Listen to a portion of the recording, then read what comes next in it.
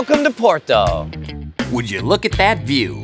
The pastel buildings along the riverbank, the Rebellos ferrying tourists downstream, and the smell of francesinhas filling the streets. Porto is a city that lends its name to one of the most important wines ever to exist, port. You might not know it, but port changed the way the planet thinks about wine. It's historic. Port was one of the first non-perishable wines in existence. It's diverse. Port comes in over a dozen styles.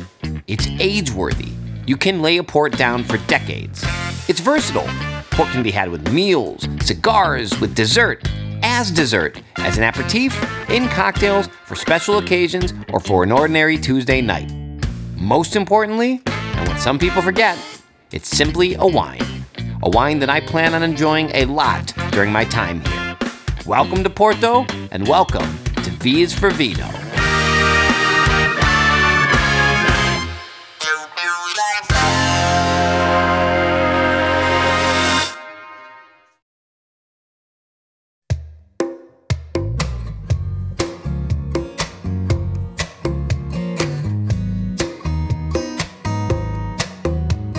Welcome to downtown Porto.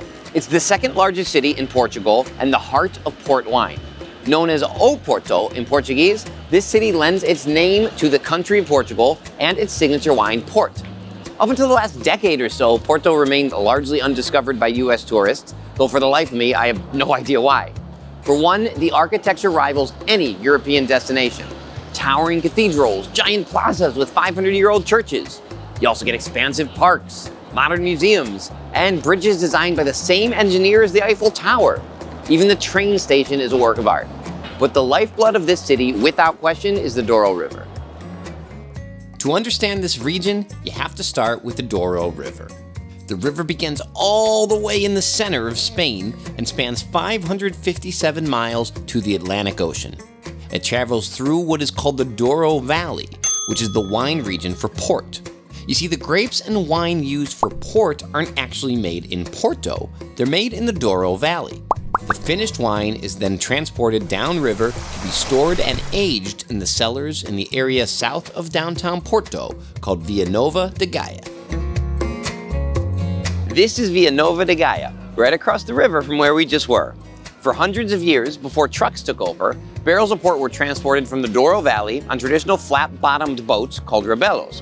The boats unloaded here, where the barrels would then head to the various port lodges to be aged.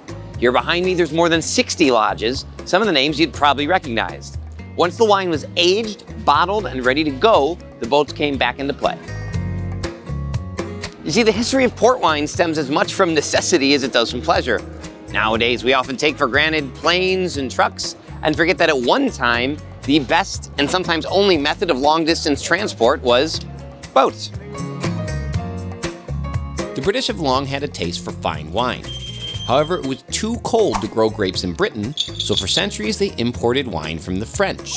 But in the 17th century, Britain and France started squabbling, which, like most squabbles in history, led to wars and trade embargoes. Eager to find a replacement for their steady flow of wine, the British looked to Portugal, who they were already trading dried fish, wool, and other goods with via boat. But there was a problem. Yes, the boat could make it from Portugal to Britain, but the wine, not so much. Winemaking back then wasn't like how it is today. Wines were perishable and had a very short shelf life. Hard to imagine nowadays. But the wines that were transported by boat ended up spoiling during the long journey to Britain. In response, shippers started adding brandy to the casks of wine to help preserve it for long trips. And just like that, the tradition of port was born. Today, neutral brandy is still added to port wine just like in the 1700s, though instead of being added after the wine is complete, the brandy is now added during the fermentation process. The wine was a hit in Britain, and eventually the British started taking over its aging and exporting processes. This is why many of Portugal's port houses have British-sounding names. By the mid-18th century, port's popularity had grown and had a reputation to uphold. Marquis of Pombal, the man who essentially ruled the Portuguese Empire at the time, decided to see to it that port wine was always up to snuff. He created the first demarcated or regulated wine region in the world in 1756, far before DOCs or AOCs in Italy and France.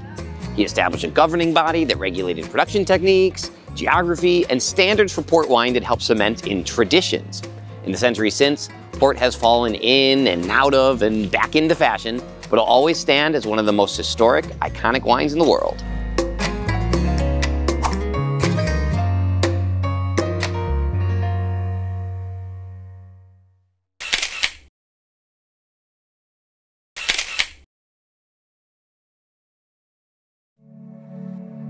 Of all the logos in the wine world, I don't think there is one quite as recognizable as Sandeman. The Don, as he is called, is a brooding silhouette.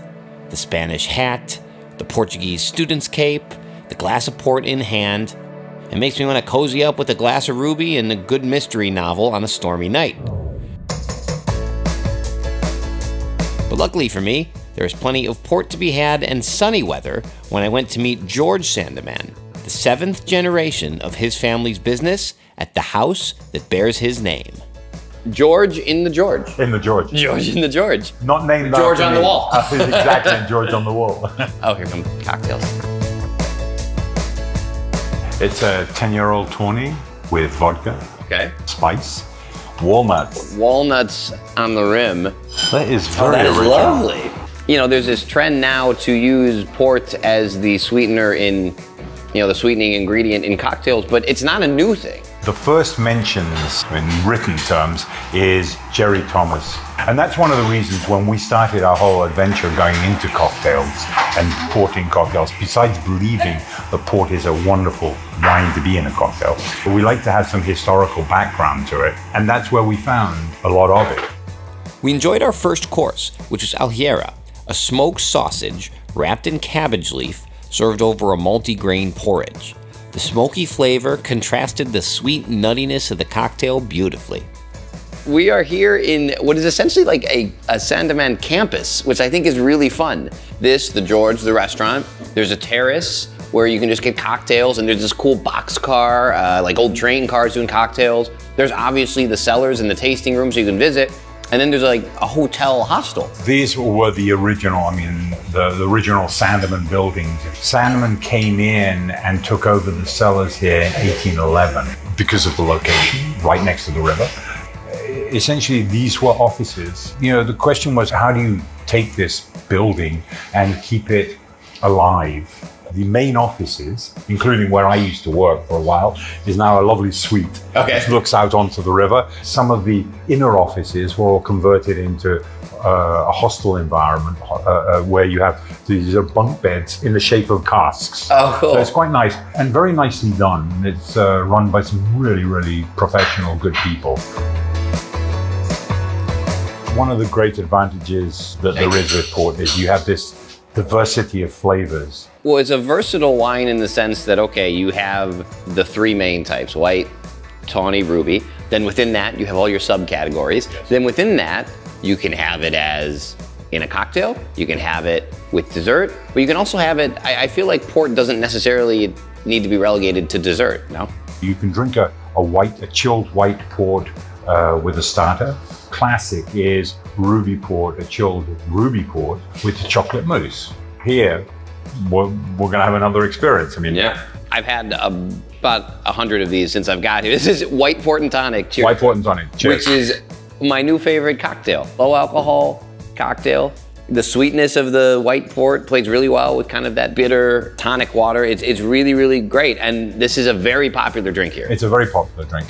As you said, many people think of port as being one thing. A lot of people think of port as being a sort of full-bodied ruby wine, which you drink at the end of a meal, and probably around the holiday time, and probably when your mother-in-law is over. And she probably likes it better than you do, because it's served warm.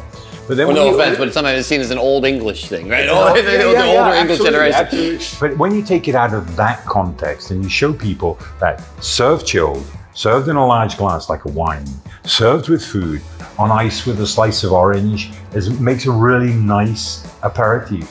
White port and tonics are so easy to make, it's gonna be your summer go-to, I promise. Course 2 was seared thin-cut ribeye and migas, a classic Portuguese dish of leftover bread moistened and mixed with sausage and vegetables. It's very similar to stuffing, and it's one of my favorite Portuguese comfort foods.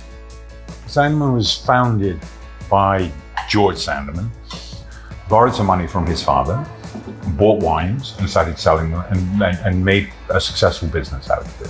The company just sort of grew and became a very well established shipper of ports. And then in the 1920s, Sandeman was being run by Walter Sandeman. And I mean, in those days, there were no marketing agencies or anything. There were printers, and the printers hired artists to develop art, which they could take around somebody and say, wouldn't this be wonderful for you to promote your product with? And he bought this poster for advertising, which later on became the symbol of Sandeman. To me, the really stunning move was that 3 years or 4 years later, they decided to take this symbol and put it on the label. That probably was one of the great moves. And it's so iconic. I mean, in the wine world, not just in port, I don't know if there's a more iconic image than the Don. I can't say there is. Yeah. The last drink was from my favorite family of cocktails, a fizz. Egg whites, lemon, Sandeman Founders Reserve Ruby Port, and violet syrup, served with a chocolate lava cake. Was this relatively easy to make? No, it's a giant pain. to do it properly, you have to shake until your arm falls off.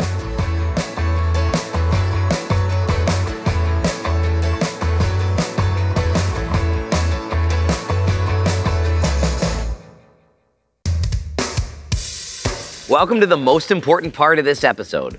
What is port? The answer's a bit long, but hang with me, the information is worth it. Now, there's always been some confusion about port, so let's get one thing clear right off the bat. It's just wine.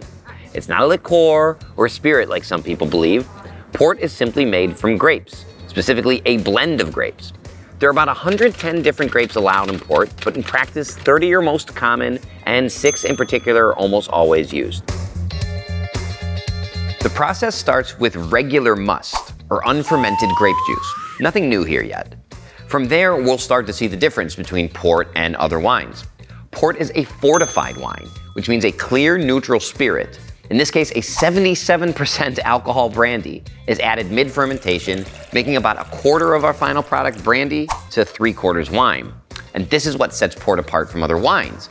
When the brandy is added, it raises the overall alcohol to 20% and kills the yeast. Winemakers do this when the yeast has eaten and converted only about half of the grape sugar to alcohol, and thus leaves the other half in the wine. This is why port is sweet, and I don't say that lightly. Most port has about 100 grams per liter of sugar, which puts it deliciously on par with Coca-Cola. So now at this point, we have a sweet, 20% alcohol, fortified wine. But the process doesn't stop there. Our wine now approaches a fork in the road before it can reach its final destination, its bottle: white, tawny, or ruby. Let's start simple. White port. This is the only port made from white grapes, and the only port that is sometimes made dry. It's either standard white port or a reserve, which has been aged in oak for 7 years. These wines have flavors of apricot, roasted nuts, citrus, honey, and are great on their own or with tonic or soda as an aperitif. They're fun, fresh, and easy drinking.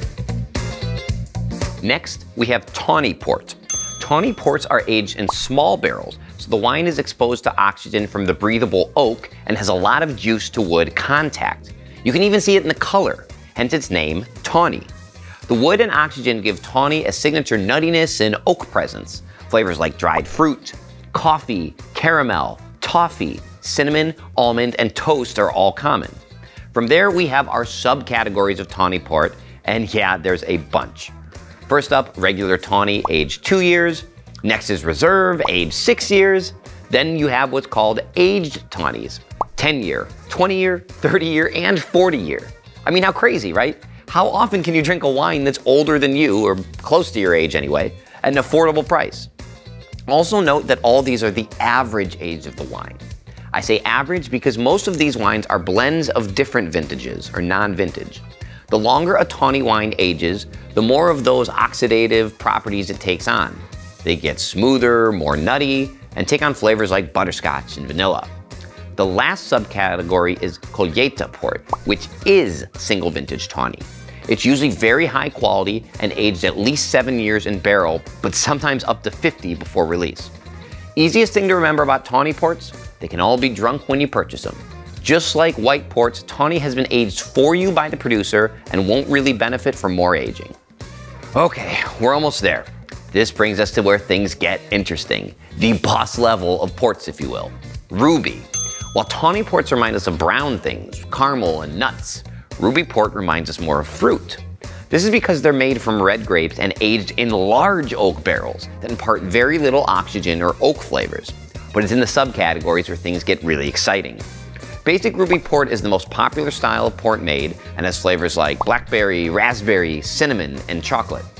Reserve ruby, sometimes called vintage character, special, or finest, has 5 years of oak aging, is full-bodied and richer than standard ruby, and is one of the best values in port wine. Both Ruby and Ruby Reserva are non-vintage, so you're drinking these right at release. Now let's talk vintages. This only applies to certain tawnies and rubies. A vintage year in the land of port is a really big deal. It's only declared by a producer about 3 to 4 times a decade when the producer decides it was an exceptional year. Vintage ports are made differently. Besides the grapes being from just a single vintage, they spend only about 2 to 3 years in oak, are bottled and then released immediately. Then you, the consumer, or the retailer or the restaurant, are expected to age them in the bottle for 20 to 40 years until they're in their prime and ready to drink. But good things come to those who wait. This is the height of port wine. Rich, full-bodied, integrated tannins, licorice, plums, bramble, toffee, violets, tar, tea, spiced fruitcake. These wines are exceedingly complex. And while they aren't quite as affordable as the other styles, they're still relatively accessible. 20-year-old vintage ports can be had starting around $100. Finally, there's one last style, LBV, or late bottle vintage. These are vintage ports made in years that aren't officially declared vintage years and are aged longer and bottled later than vintage ports, hence late bottle vintage. They're top quality wines, ready to drink on release, and a good approximation of vintage port, but at a lower price. You still with me? I know it was a lot, but it's worth demystifying a wine as special as port. If you're still scratching your head, try drinking a glass or two yourself to help bring it all into focus.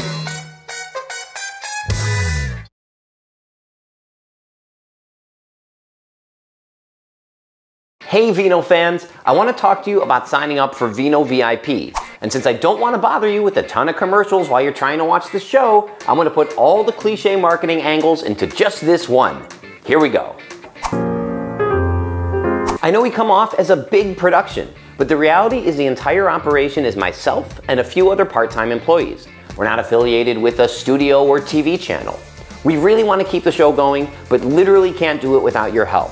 So please, if the show has entertained you, helped you learn or pass a wine exam, if I've answered your DMs and questions, or if the show's just brought you value in any way, support the small business that provided it and join Vino VIP, which is our very own membership program.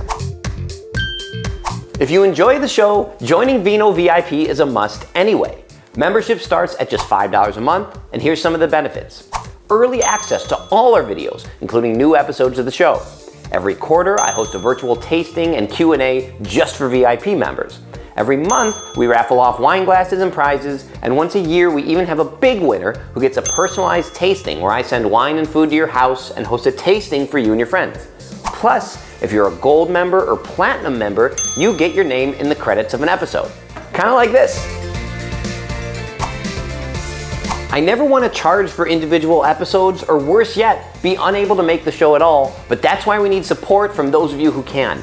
It's only $5 a month, which is less than a Starbucks coffee, so it's really in reach. Everybody assumes that their support won't make a difference, but I promise you it does. Look at all this pretty members-only content you're missing out on. Behind-the-scenes videos, episode commentaries, and full-length interviews that can be seen nowhere else but our members-only section. The first month is free. You literally have nothing to lose. I know this was long, but everything I just said is 100% true. We have tens of thousands of fans, and even if a small percentage of you joined, we could keep making videos for you in the long term. And the last perk is that you can start watching episodes in the members section, and you don't have to hear this pitch or see ads ever again. Thank you to our existing Vino VIP members, and thanks for considering joining.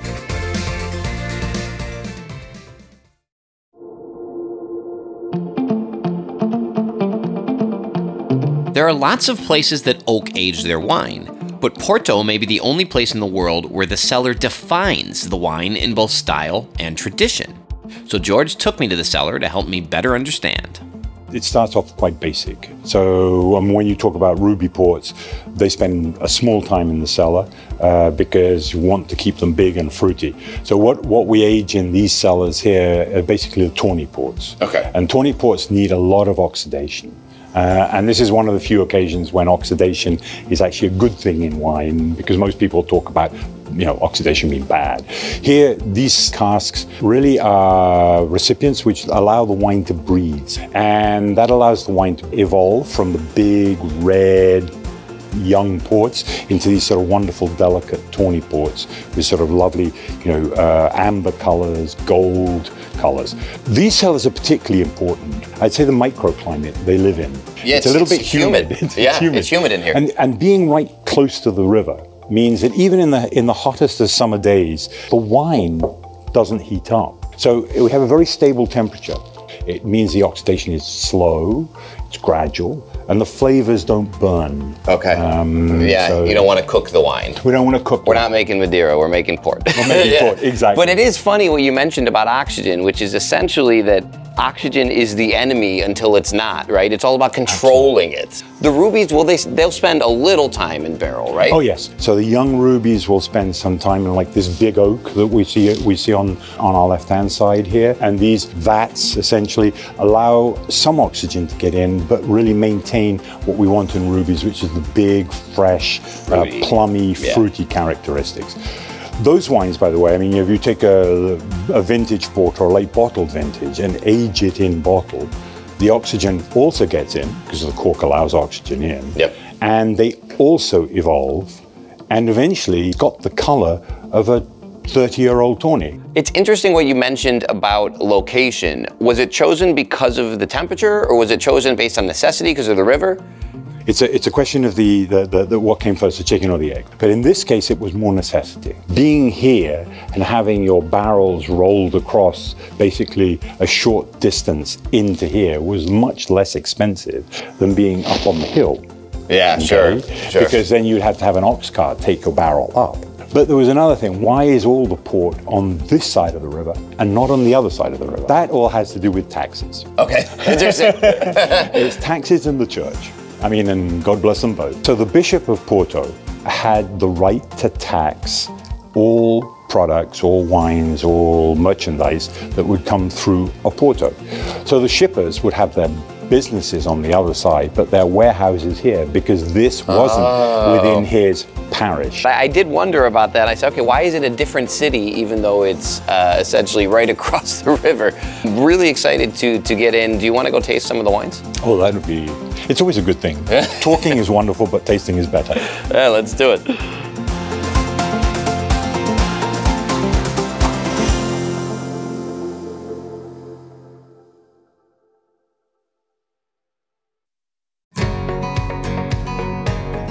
First thing I notice is we have lined up glassware, not what I sometimes think of as port glasses. Port glasses. Yeah.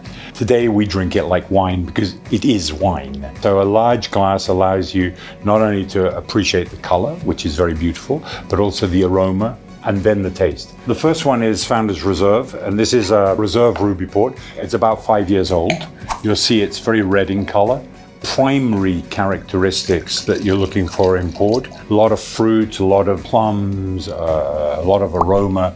And I don't know if you noticed, this is the tie-in, the heritage of Sandeman with art, tied in with two Portuguese artists here, and recyclable canisters. Anyway, to the wine. Let's do it. Interesting that I think all these you have a little bit chilled. What I find when it's chilled like this is you get the fruit aromas and you don't get the spirit. Okay. Yeah, the alcohol. The alcohol. It's, I think, a lovely fruit aroma. Lovely fruit, and I do get some spice. I get and some nice spice, and some pepper spice. Yeah. And then on the palate, we're very primary. That's, it's a younger wine. Still have 5 years age, but young for port, extracted, ripe kind of fruit style, but that still has a freshness. A lot of people think of port as being sugary and sweet, and if it is, it's not good port. Yeah, you're looking for that freshness to balance it out. And what that sugar does do is it gives that length on finish and that warming effect. Exactly. If it's done properly, it doesn't come off as sweet so much as length. Exactly. Yeah. Exactly. And clean. Yeah. And then what happens is you say, that tastes very good. Let me taste it again.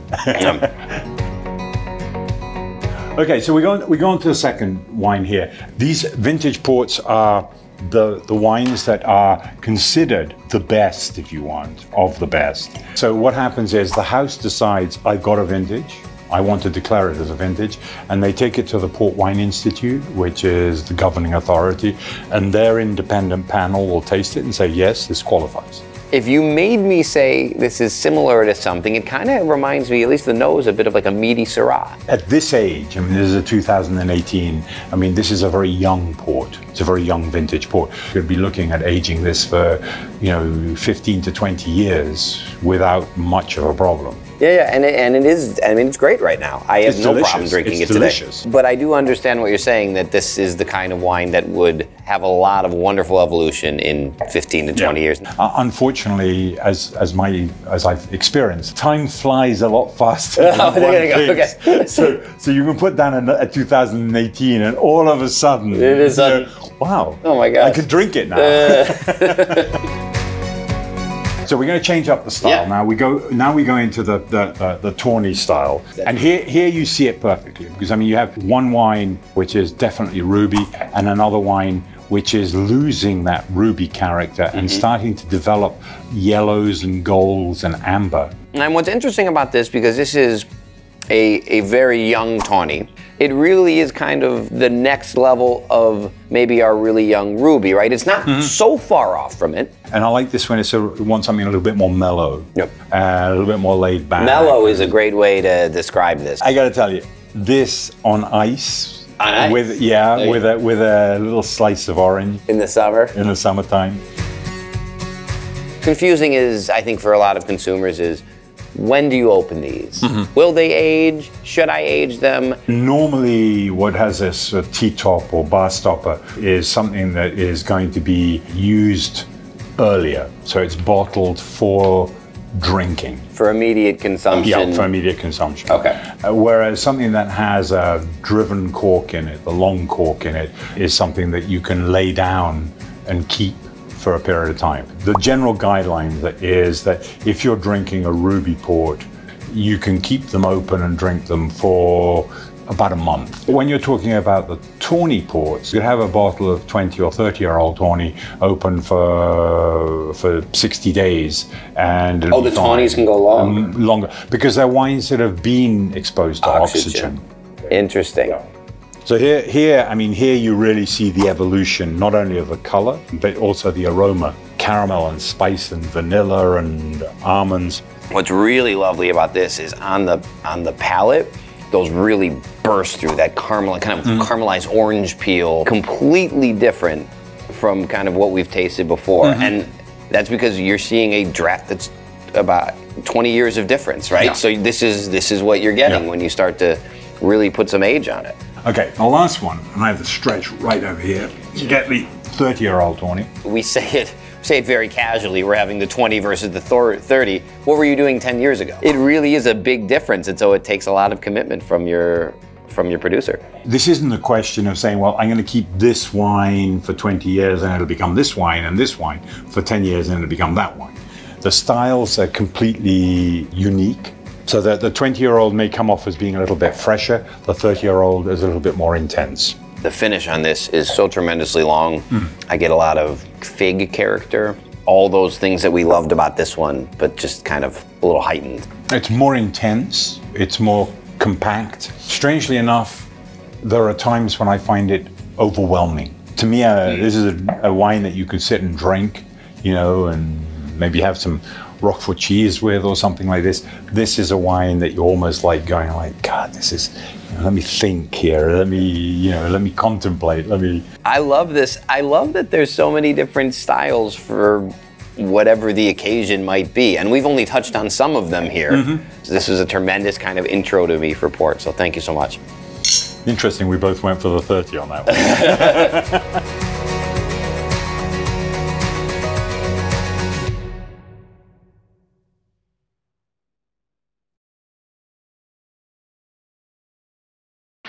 Did you guys know that on our website, we have the places we visited listed on each episode's page? The wines we drank available for sale? And our VIP section with bonus videos? I just thought I'd let you know.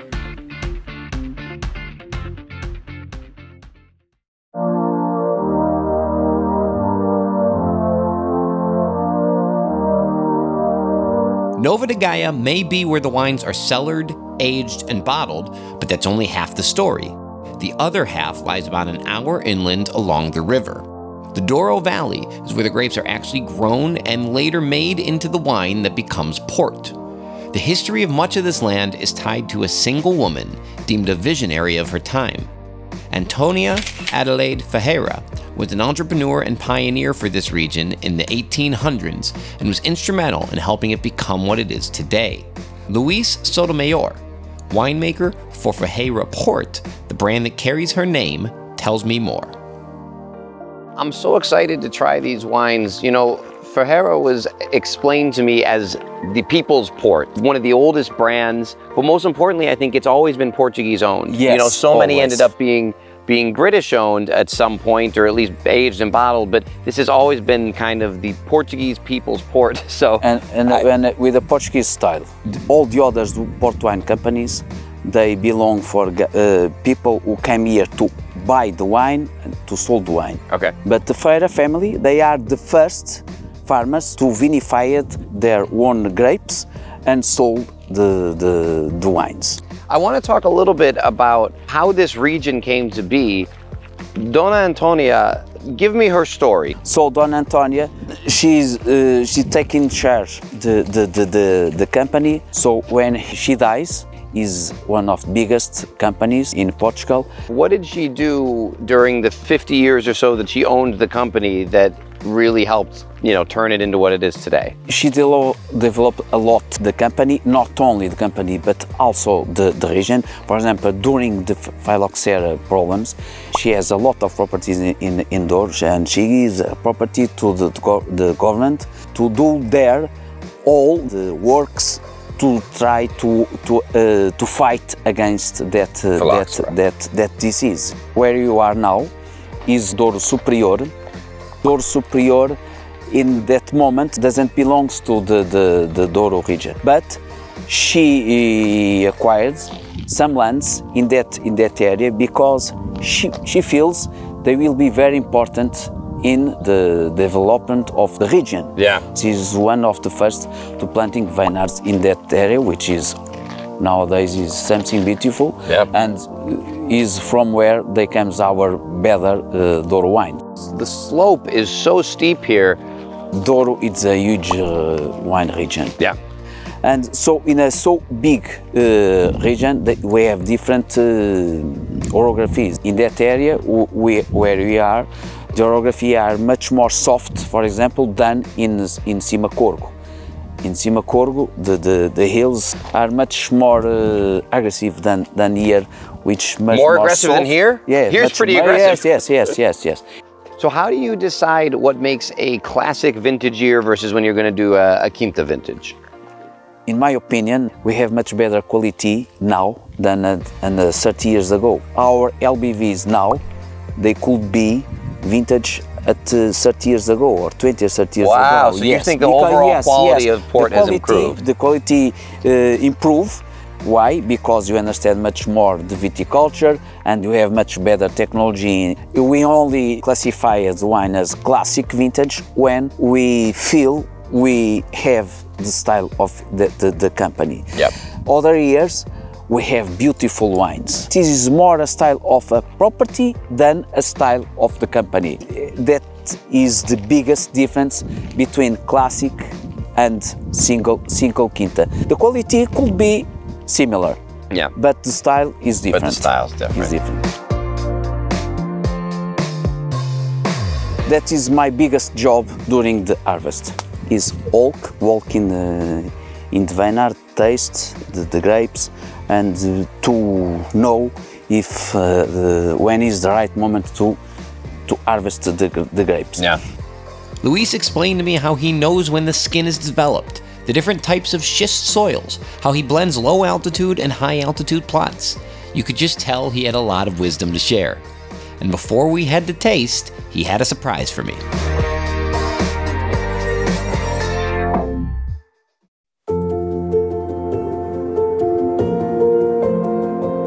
It was harvest and production time when I was in the Douro in September.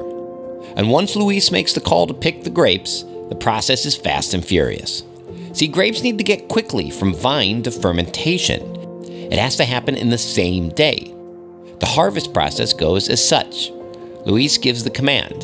The grapes are picked and put in buckets, then bigger buckets, then trucks. There's about 700 grapes in a bottle of wine, so you do the math of how many bunches have to be picked to facilitate even a small winery. The trucks take them to the production center. The fruit is then dumped into the destemmer, which does exactly what it sounds like, separates the stems from the grapes. Next, the grapes are hand-sorted to pick out any foreign bits, like leaves or leftover stems. For most red wines, the grapes are then machine-pressed, moved into tanks, and allowed to ferment with the juice and skins. But this is port wine, and the best port wines are still stomped by foot in a process called pigeage in giant stone tubs called lagares. Sure, machines could be used, but producers will tell you that the action of your foot treading the grape is just hard enough to release the juice, but not so hard that you'll extract bitterness, something machines have trouble replicating. Plus, it's good old-fashioned tradition, done in groups, often to music. It reminds us of the combination of effort, joy, and teamwork that's required to make wine. Feeling the grapes between your toes, the hot and cool pockets that mark where fermentation has already begun. The effort it takes to lift your foot out of the must, which is more strenuous than you'd expect, trust me. It's like driving a stick shift in a world that's gone automatic. It's a nice reminder that while technology is great, there's something to getting your hands dirty. Should I say feet dirty? And doing the work the same way it was done hundreds of years before you arrived.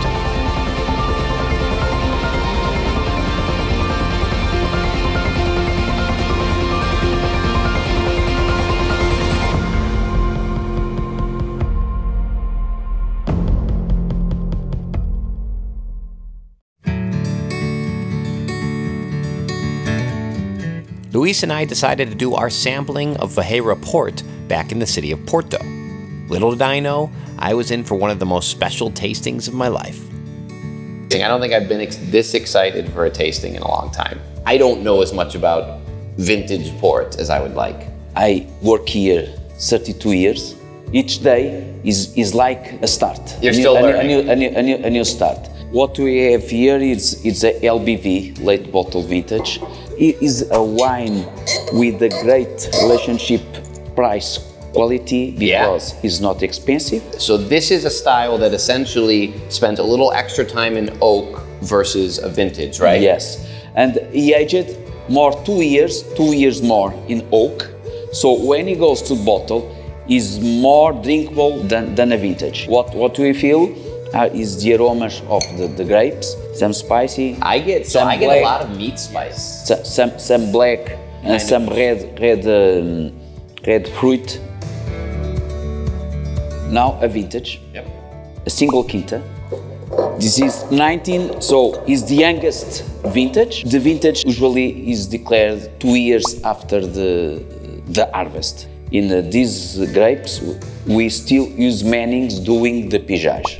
The robot works very well, but doesn't have feelings. He could work 24 hours a day, he never asked for more money, he never was tired.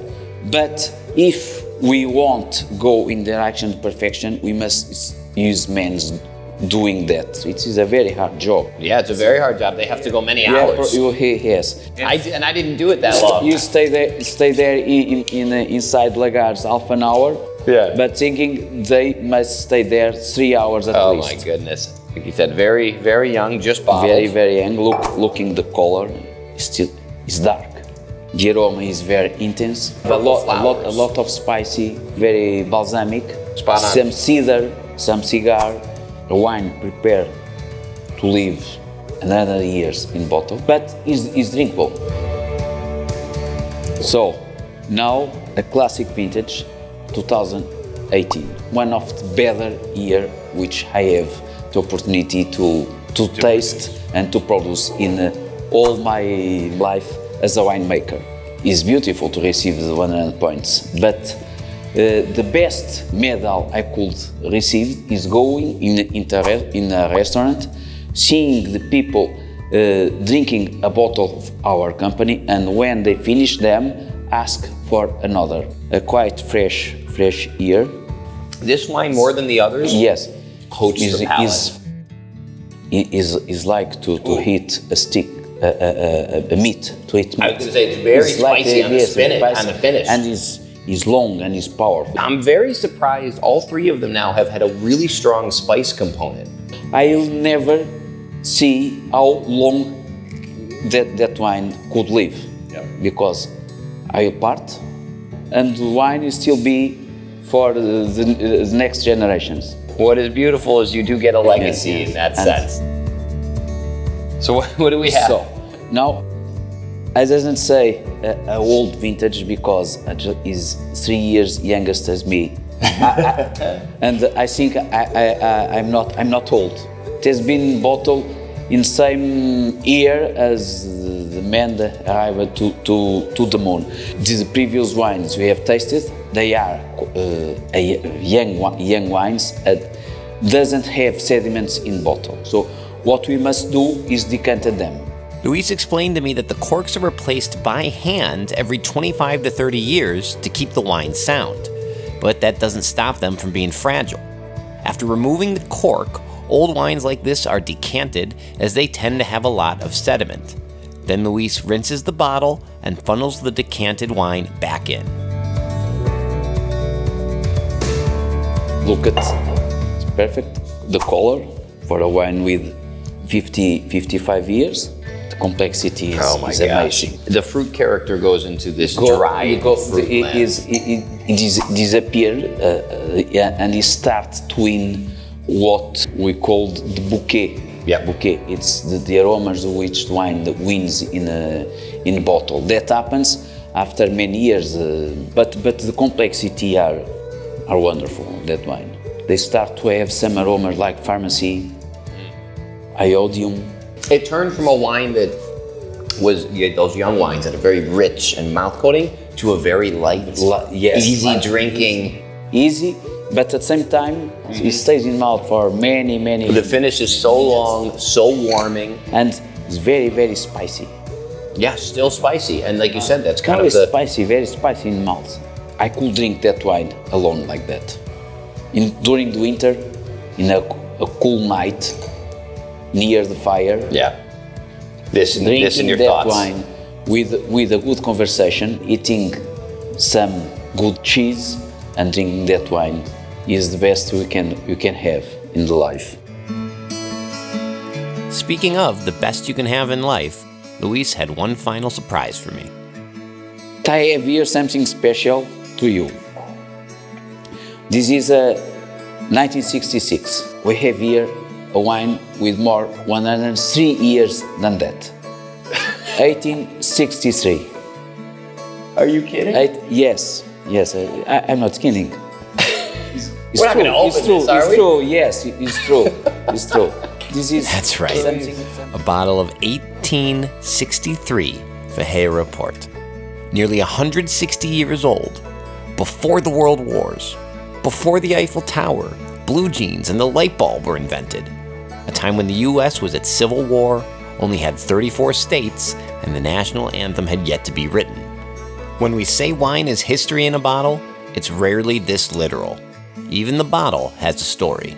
This is a bottle made by hand. Looking at that bottle, the neck is not in vertical position. You can see kind of the divots. It's not perfect. The bottle is something amazing.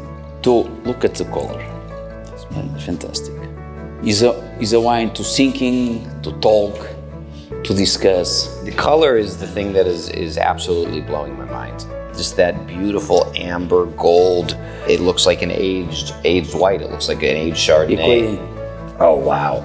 This is the most over-the-top nose we've had all day. They have honey, That Ionium even more pronounced, right? That pharmacy, and I never heard that, but that is exactly what it is. It smells like an old pharmacy. Crushed flowers. Oh my goodness.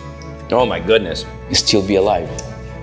It has this character almost like a bourbon with these beautiful vanilla caramel honey, rich extracted amber honey. This is a question of sensations.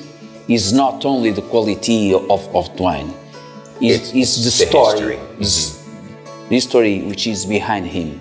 Is a wine not easy to describe, but only to say thanks to God to give us the possibility to taste a wine like that. To be grateful for that, and to be grateful for you for choosing to share this. I very much appreciate it. This is one of the most special moments of my life. It has been a pleasure. Thank you so much. Thank you very much. One of the most inspiring parts of trying this wine was this. The bottle was not only still sound, it was incredible. With no modern farming technology, no benefit of the metering and the measuring and the science of modern winemaking, the people of Vejera in 1863 managed to make a wine that lasted 160 years. And Luis now makes wines that will outlive him by the same. As I shared the bottle with Luis, the Vejera team, and the crew, I reflected on the journey it had taken and the fortune I'd had. The generations who passed it down one to the next, each saying, "Nah, don't open it yet." And I was the lucky man who someone looked at. Luis, luck, God, and said, "Now it's time."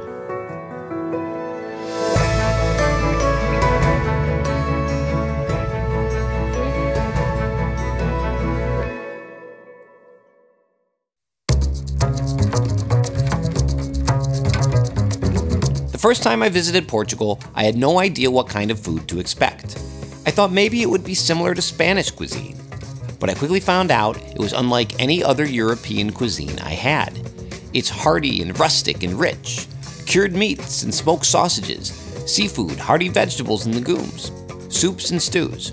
It uses lots of spices, many of which come from Portugal's former colonies: paprika, clove, and cumin. Chef Rui Paula wanted to take all of these amazing ingredients and spices from traditional northern Portuguese cooking and make something contemporary out of it.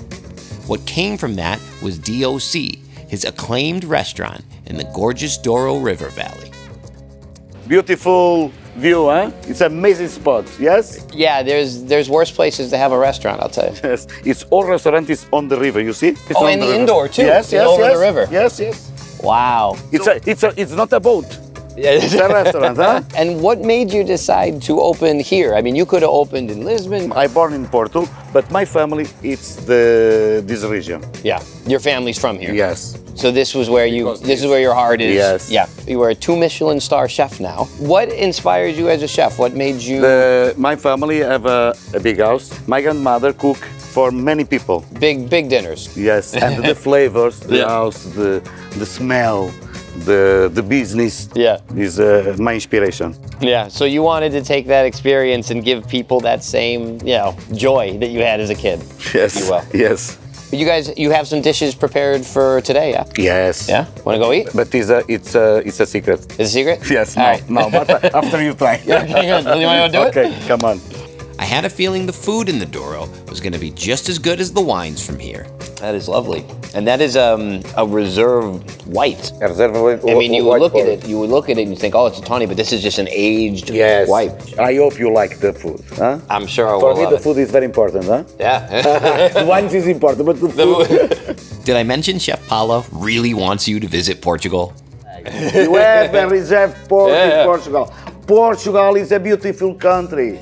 And 14 wine region. Why? 14. The quality price to wines, beautiful. I love how, like I said, you were just the biggest advocate of Portugal I think I've met here. What is it? This, it's a dirt, but it's not a dirt. Yeah, obviously. Underneath. A sauce mushrooms, and egg. With a little sauce of the squid. Oh, so it's a squid ink, like breadcrumb. Yes, you have chorizo also. Here it's mushrooms. Here it's a fake truffle. Oh, fake truffle. Outside it's a sauce of squid. Inside it's a typical thing Portuguese. Only in Portugal you have bread, chicken, pork, and after this blend is smoked. Okay, and you smoke it. I couldn't construct something to look this nice, even if it wasn't food. So the Yes, yes, just that. okay, Yes. mushroom right off the bat. Beautiful, beautiful earthy mushrooms. The creaminess from the egg. Yes. I want to get a bite with the It's yolk. umami. Very, very the umami. comfort food. This is like a smoke bomb, and I Yeah, love it. this, I yes. love it. Absolutely. It's almost like a cigar. Now for the reserve. You Oh, okay. Oh my gosh, you are 100% I think right. it's possible. Yes, this one Because when you think about it, what do people pair a lot with cigars, right? They like port for that reason. You get that same effect with this. Yes. This is amazing. Yes, it is. I have goosebumps. I'm so. The Ferreira Dona Antonia Reserva White Port was floral, woodsy, fruity, and peppery, and it paired with the smoky, umami flavors wonderfully. This is a great example of how wines can elevate a dish. Port and cigars are a classic pairing because the strong, heavy cigar is balanced by the fruity port, but yet the port has enough weight to stand up to the intense smoke. And the smoked meat was really smoky, just like a cigar. And the saltiness of the squid ink was also complemented by the sugar in the wine. By the way, Chef was really impressed I put together the cigar thing he was going for all on my own. And you speak? I not speak with him before. Yeah, no, I didn't. I wasn't prompted. He's not fake, huh? He's not fake. We paired the main course with a table red from the Douro, Casa Ferreira's Quinta de Leda. Absolutely beautiful, fragrant cherries and flowers. Yes. Thank you. Many textures, the cauliflower. So this is raw, okay. Pureed, and seared. Yes. Great. A sauce, the chic black pork, Black pork cheek and lardo. and lard. The same pork. That's the same pork. That's the fat, the lard. Yes, the fat. Okay, so look at how it shreds. I had a bite of the meat alone, and it just melts. Wow, when you get it with the lardo, it really does elevate it to the next level. I hope all of you get to try black pork this good in your lifetimes. The tannin in the wine matched with the fat of the pork, while the acidity cut through the fat of the lardo and the creaminess of the cauliflower. Wow, I mean, look at it. What is this? This is hazelnut, and this is malt. Oh, I see the hazelnut in the Hazelnut tape. is here, Yeah. and after you have isomalt. Yeah, okay, it's like a caramelized. Yes, chocolate, coffee, Yeah. hazelnut. And I will say, port is, you can pair it with other things, but it's the best with dessert. If you have this wine, it's not the same with LBV or vintage. If you have an LBV or vintage, It's good for cheese. Oh, strong cheese, interesting. So the you- vintage. the stuff that's more serious, Yes, let's do it with yes. savory. This I know this wine. This one is better for the coffee, chocolate, but it's not a black chocolate. There's a famous pairing in America, wedding cake and champagne. It's the worst pairing on the planet. You have dry, acidic champagne with sweet wedding cake. Champagne for me is good with oyster, meat, fish. Yeah. But dessert is not. No. Because you have to have sugar in your wine to match sugar in dessert. You cannot have a sweet dish and have zero sugar in your wine. It's no good, it clashes. You got it. Sweet dishes need sweet wines to pair. It's why ports are so often the choice of restaurants around the world for their dessert pairings. Citrus and stone fruit desserts pair better with white ports, nutty and light chocolate desserts with tawnies like what we have here, and dark chocolate and berry desserts best with rubies. This region is beautiful, and because the Douro, it's unique, in my opinion. Yeah. It's unique. Obviously there are, the tabernas and there's casual food, but this is a treat. Both I think for obviously your guests and treat for me. Yes. So thank you so much. Thank you, and nice to meet you. Thank you.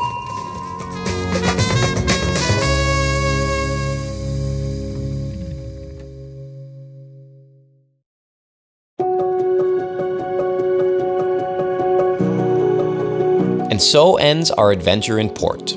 Is there any wine like it? You tell me you like a Cabernet, I'll find you a dozen wines in similar style. But port? No one can touch it. It's a wine that can be had casually in cocktails with friends or formally with meals. It can be part of your usual routine or part of a once-in-a-lifetime experience. You can get a port from the year your child was born and trust that when you give it to him on their 21st birthday, it'll just be hitting its stride. Or get one from the year you got married and have it on your 60th anniversary. Pass a bottle down 2, 3, 4 generations, knowing that you've got a time capsule with the piece of you attached. Or have some tonight, knowing that winemakers don't really care how you drink it, as long as it brings you joy. And while the people who make these wines may change, the tradition of port, like the Douro Valley itself, continues to endure. I hope you enjoyed the magic that is port, and we'll see you next time on V is for Vino.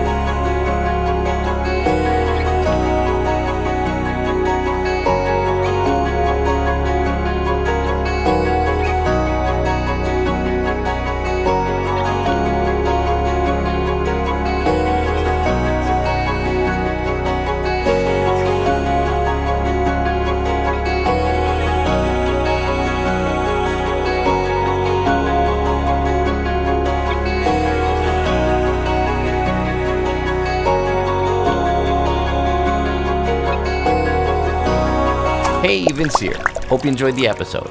If you have a moment, follow us on Instagram. And if you really want to support, please consider joining Vino VIP on visforvino.com. It's our members-only club with a ton of benefits. Thanks for watching, and see you soon.